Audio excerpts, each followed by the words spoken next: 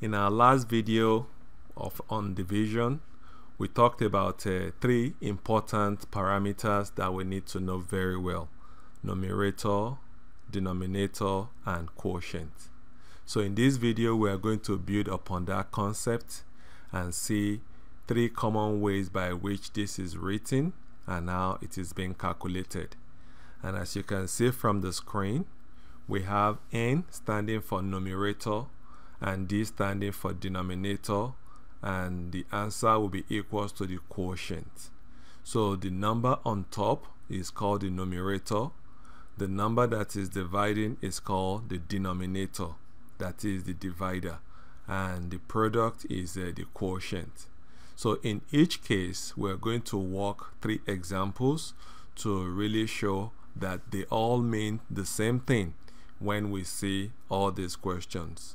And one other thing we want to keep in mind is that for us to be successful with our understanding of division as a topic in mathematics, we want to remember the multiplication very well, because if we know multiplication, division will be very easy to understand. So let's start with the first example, where we have numerator over denominator equals to the quotient. So I would like to start with that first concept of n over d, where we have n over d equals to the quotient. Our first example will be 20 divided by 2. So in this instance, our numerator will be 20, our denominator will be 2. So if we write it in that format, it will be 20 over 2. And if we look at 2 going in 10, so we are asking the question, how many times will 2 go in 20? So from our understanding, we know it will go 10 times. So we have 10. And if you just want to quickly check how our multiplication can really play into this, you see that if we multiply 10 times 2, it will give us 20. Let's look at another example. We have 18 divided by 3. The first thing we want to do is, how do we write it? We have 18 over 3. Our numerator is 18, denominator is 3.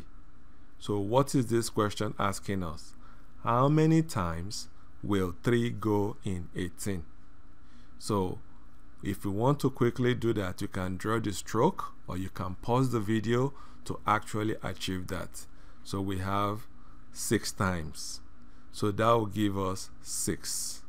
Because if you multiply 6 times 3, it will give us 18. So that is the second example. Another example under this case will be 36 divided by 4. What we are saying is that 36 as the numerator will be on top and 4 as the numerator will be below. So 36 divided by 4, we are saying or asking the question, how many times will 4 go in 36? So that will be 9 times. And if we want to check our work, we can say 9 times 4. That will give us 36. So gradually you can see that our understanding of multiplication is very important. Let's look at the second case, where we have d outside. So we have 2, denominator, numerator, and we are going to arrive at the quotient. So let's look at our first example. We have 42 and we have 7. So what will be our quotient? We're asking the question, how many times will 7 go in 42? That will be 6 times. And if we multiply 6 by 7, it will give us 42.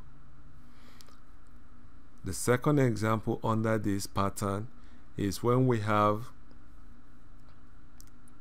56 and 8. So our numerator is 56 denominator is 8. We're asking the question, how many times will 8 go in 56? That will be 7. And 8 times 7 will give us 56. So we can see 7 written below. So we have 8 times 7 giving us 56. The third example is 54 divided by 6. Again, our denominator is 6, our numerator is 54. What is the question? How many times will 6 go in 54? And that will be 9 times. So we have 9. That is 9 times 6 will give us 54. So in this case, we can clearly see that the same process is being followed. The denominator always used to divide the numerator, and the answer will get to be the quotient. So the third example, we have the numerator, the denominator, and our final answer will be quotient written on top. And if you want to use some few examples, let's start with 27 as the numerator, and we're dividing by 9. So in this case, we are saying 27 divided by 9. Our numerator is 27, our denominator is 9. That is, how many times will 9 go in 27? If we look at our multiplication, it will be 9 in 3 places. 9 times 3 will give us 27. And if we say 3 times 9, that will be 27. If we subtract, nothing is left. So as you can see, it's 3. The second example will be 72 divided by 9. So we are saying, how many times will 9 go in 72? That will be 8 times. 8 times 9, 72. So if we subtract, we're going to get nothing. So here, in the first instance, 9 is the denominator, 27 is the numerator, and our quotient is 3. And in the second example, 72 is the numerator, 9 is the denominator, and 8 is the quotient. That's our final answer. Then the third example, we have 80, and then we have 8. 80 divided by 8. That is, how many times will 8 go in 80? If we check our multiplication very well, it will go 10 times. And if you want to check 10 times 8, it will give us 80. If our answer is wrong and we subtract, we should be able to arrive at a number here. But the moment it's equals to 0, it shows that our answer is correct. So you will notice one thing in these 3 examples, that if we know our multiplication very well, division will be very easy to solve. So we want to go back.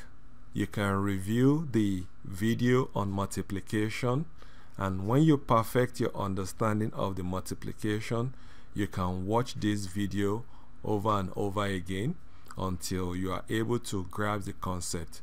So no matter the form in which the question is written, you'll be able to understand that they are talking about division.